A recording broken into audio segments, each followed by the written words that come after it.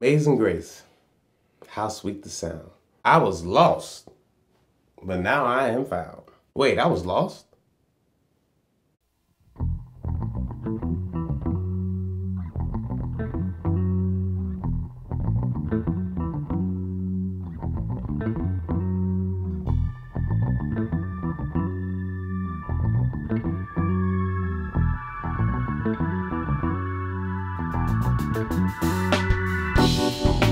Yo, what's going on, everybody? It's your boy Kennedy Alexander Robertson, aka Kenny, and apparently I almost caused an international crisis. Apparently I was missing and I didn't know it. I thought I was found, but apparently I was missing. I was not missing, okay? My best friend and quite a few other people knew exactly where I was. I've been in communication with quite a few people, but what happened? That's what you really want to know. I know you want to know what happened. So what happened? Okay, I went to Germany to just relax and just chill out, you know, to start my year. Before I boarded the plane, my mom called me and she was like, "Hey, Kenny, where are you?" And I was like, "Hey, Mom, I'm in Charlotte. I'm gonna be gone for a few days." You know, that's how guys do. They answer the question that you ask them, all right? What I should have said was, "Hey, Mom, I'm in Charlotte, but I'm about to get on a plane to go to Germany and I'm gonna be gone for a week." But that's not what I did. Once I got to Germany, I turned my phone off because I have an international plan. However, once I read over the details of my international plan, I was like, I don't feel like paying for that. While I'm over here, I'm not gonna use my phone. So I put my phone in airplane mode. I had my phone in airplane mode for the majority of my trip. From time to time, I did have the Wi-Fi, and that's how I was able to communicate with people that had an iPhone. My mom didn't have an iPhone, so I wasn't able to communicate with her. She was calling, texting. I ain't see it, because she ain't on an iPhone. Same thing with my dad, calling, texting. I don't see the iPhone. But I was safe. I was good the whole time. I was with some friends over in Germany, so we were good. I didn't know there was a problem until I got back into Chicago. When I landed in Chicago, I turned my phone on and like my phone's blowing up. Like, I'm talking old coworkers, old supervisors and bosses, ex-girlfriends, people I haven't talked to since high school. Like, everybody's hitting me up. And my homeboy, I hit him up. You know, he called and he was like, "Hey, man, just talk to your mom. You know, she's worried, she's concerned. Like, just give her a call, let her know you're all right." So I give her a call. I was like, "Hey, Mom, I'm good. I'm in Chicago. My bad, I had my phone off." And she's like, "Oh, okay. Well, I'm glad you're safe. I wish I'd have known that before all the hoopla." And I'm like, "What hoopla?" And that's when she let me know that she made a Facebook post. You already know, like, once this thing hits social media, this any news like this, somebody's missing, this thing's about to blow up. I'm thankful that, you know, I got a mama that care enough to, if she thought I was missing for real, that she put me out there. So anyway, she puts it out there that I'm missing. Some of you are wondering, like, okay, well, that's your mom, but who's Michelle Perry? Michelle Perry is a high school classmate of mine, and shout out to Michelle for making that post, because apparently when you did it, that joint went like boom. And so apparently you got the juice on Facebook. So Michelle, next time I got a show, next time I'm doing an investment seminar, I'm trying to get people, make sure that they you know, properly protected with life insurance. Whatever it is I'm doing, Michelle, you on the team. And you need to let people know, because apparently you got the juice. Shell, you got the juice. Yeah, I'm gonna call you Shell now because you part of the family now. Shell, you got the juice. I need you to let people know what Kenny got going on, because when you say it, they listen. I say it, I don't know. When you say it, they listen. So I need you on the team, Shell. And I know a lot of y'all are thinking, man, that's cool that your homies know and some other friends know, but how you not tell your mama?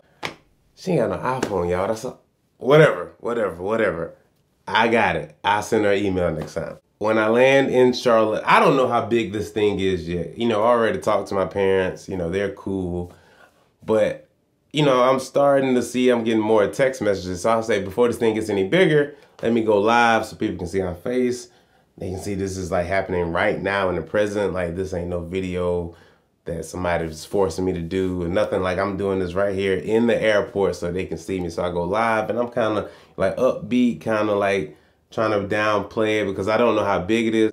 So I made my video, let people know I was safe, that I was good, and I was never missed. The next day when I wake up, I found this thing is a whole lot bigger than I knew. Like, I'm reading through people's text messages, listening to voicemails. I can hear all the emotion in their voices and reading through their text. I'm like, oh snap! Like, really, people like really thought I was missing, and some people like maybe thought like the worst. So I was like, oh my God! Like, I'm so sorry. Like, once I really heard everybody's voice, I felt so bad for, you know, having put people in that emotional state. And so, you know, I definitely want to apologize. Like, man, I felt so bad for that, you know, but I'm very appreciative that people care. So thank y'all, you know, for everybody that cared and, you know, expressed themselves the way that they did and in the search for me. I appreciate all the calls, the texts, you know, all the prayers, everything everybody did to try to find me. I think the most impressive thing though somebody did was they looked up my property taxes to find out what kind of vehicle I drove. I thought that was dope. You on the team too. CSI, SVU, FBI, CIA, you find me. Listen, you on the team. Because if I need some information, I know you going to do what you got to do to go get it. So you on the team too. What did I learn? Let your mama and them know where you at, or at least when you leave and when you arrive, you know, so that they know that you're good. I learned that. Not that I didn't know it before, but I got it now. I also learned that when people find out that you safe after you really wasn't missing, now they won't kill you. I don't know how that worked, but that's what I've learned. Once they find out that you're safe, they won't kill you now. And because I got a lot of death threats. I learned that people, you know, sweet on old Kenny Ken, you feel me? You know what I mean? Y'all got a little love for you boys, so I appreciate that. You know, I appreciate the love and all of that. That felt real good. Not that I ever questioned it, but if I didn't know before, I definitely know now. Since I've been back, I've seen people cry. Once, you know, they were happy to see my face. I've been punched. I've been fussed at. I've been kicked. I've been cussed out. I've been slapped repeatedly. I got hemmed up by the police in public at a basketball game, and nobody said anything. Ain't nobody pull out no cameras, no phones. All I'm saying, where's the justice for me? You know, Dr. King would not be happy with y'all that y'all didn't. Y'all saw them police officers. They hit me up, and I don't know if y'all know, but police officers got that grown man forearm strength. I don't know what y'all doing in the academy to get that grown man forearm strength, but they got it. And I was up on the wall, and ain't nobody do nothing. I was walking to my seat, and I could hear people like whispering, like little kids and stuff, like, "Mama, ain't that the man that missing, Mama? Mama, there you go right there, Mama. He right there, Mama. He walking, he sitting, going to the announcer's table, Mama. That man that missing right there." On a serious note, a lot of times, a lot of people go missing like every day. And a lot of times those people don't come back.